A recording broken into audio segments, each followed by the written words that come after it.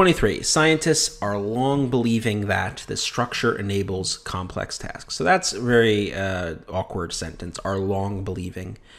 We look at the choices. Will long be believing? That's very awkward. It's future tense, which doesn't really seem to be a good idea here. And it's just awkward. Now, have long believed is good because what this shows is that this is something scientists have believed over a long period of time, from the past to now. And so I like C. Scientists long believe that. So there, it's a little less clear that this is showing that this is something that happened over a period of time from the past till now, especially since you have this word long. If it said just believe, scientists believe that, I mean, that's pretty good. But we want to show that this is something that's happened over a period of time, especially since a recent finding may change this or add to this in some way. So best choice here is going to be choice C. 24, all about redundancy and wordiness. This sequestration would explain handedness, the tendency to consistently prefer one hand over the other in humans. That's pretty good.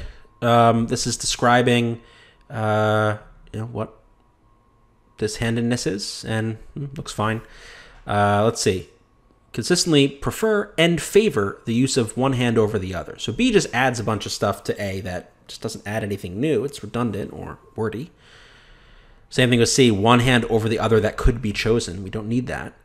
One hand on a regular basis. Again, you don't really need that. You can just say one hand over the other. Specifically, that's what handedness is about.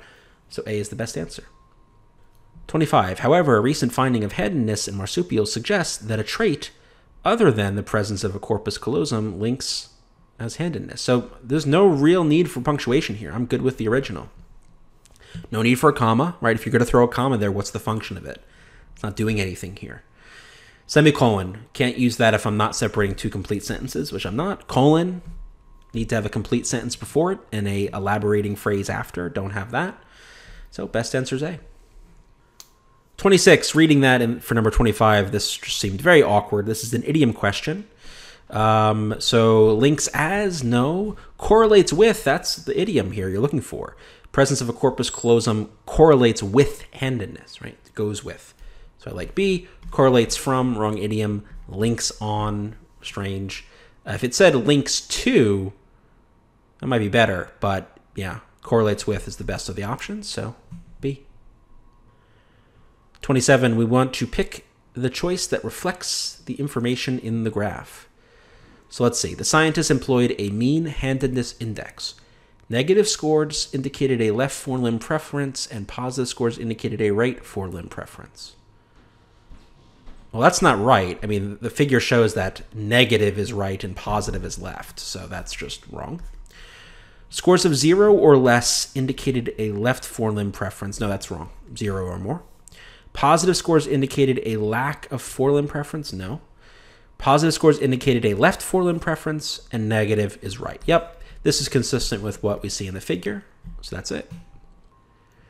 28. While eating, the eastern gray kangaroo, red-necked wallaby, red kangaroo, and brush-tailed bettong. Okay, we've got a list of things here. We need to make sure our comma's in the right place. So it's gray kangaroo, red-necked wallaby, red kangaroo, and get rid of that comma, brush-tailed bettong. So all of these are part of our list. Got to have the comma in the right place, and choice B does it. 29, back to the graph, which is going to most accurately reflect that data. So it says, while eating, all of these animals preferred using their left forelimb as revealed by positive mean handedness index values less than 0.2. No, there's a bunch that are above 0.2. Positive mean handedness index values greater than 0.6. Nope, none of them are. Values between 0.4 and 0.6, that's true. Values of 0, no. So we get C. What's going to transition from the previous paragraph? So what's going on in the previous paragraph? Previous paragraph is this study, and it showed that these kangaroos preferred to use their left forelimbs to do whatever they were doing, I guess eating. So what's going to transition? Having 4 feet, quadrupedal marsupials in the study did not show a strong preference for the use of one forelimb. Well, the problem there is having 4 feet, that defines what a quadruped is, but it doesn't really transition from the previous paragraph. Like most other mammals, that doesn't transition. In contrast to their bipedal counterparts. Yeah, this is contrasting with the previous paragraph. The previous paragraph says these bipeds prefer their left hands, but quadrupeds don't have a preference. And that's in contrast to what's going on in the previous. So we go with choice C. So what's the main claim of the passage? Kangaroos, though, still do not exhibit handedness to the extent that humans do. Is that the main idea of the passage? That may be true, but is that what the passage is focusing on? No, it's showing that there is handedness. But specifically, as we see in choice B, it's handedness with bipeds, specifically. So that's consistent with the main idea of the paragraph and the passage. There are many things scientists do not understand about the marsupial brain. I mean, probably true, but is that the main idea of the passage? Additional studies in this phenomenon will need to be performed with other mammals. Again, probably true, but do any of these go back to the main idea? No. The one that this passage is about is bipedalism and handedness. So that's B. 32. The bipeds, on the other hand, are far less arboreal, leaving their forelimbs relatively free for tasks in whom handedness may confer an evolutionary advantage. So we only want to use whom if we're talking about a person and or even an animal.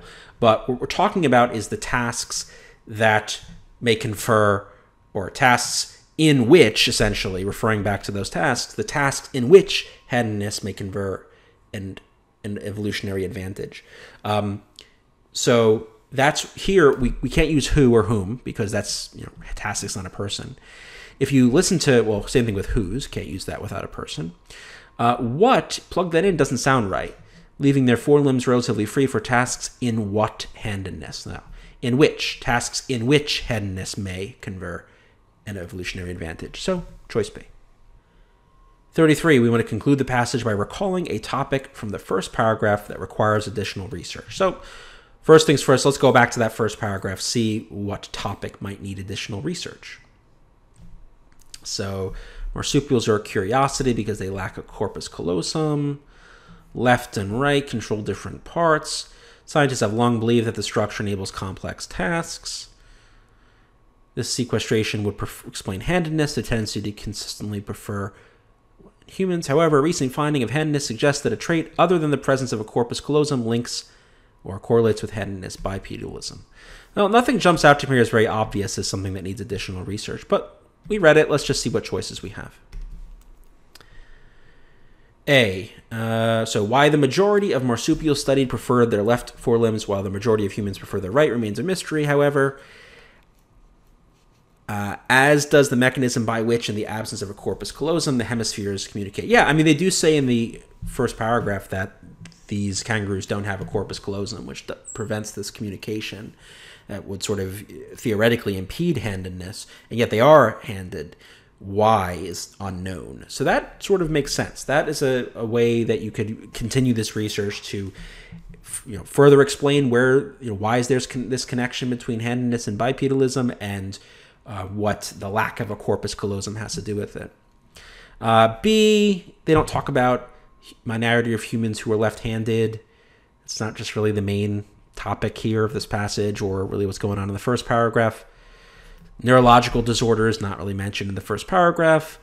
Handedness in other animals, it's just not mentioned in the first paragraph. It's all about kangaroos, or more specifically bipedalism, not about animals that stand upright only some of the time. So the one that best refers back to that first paragraph is choice A.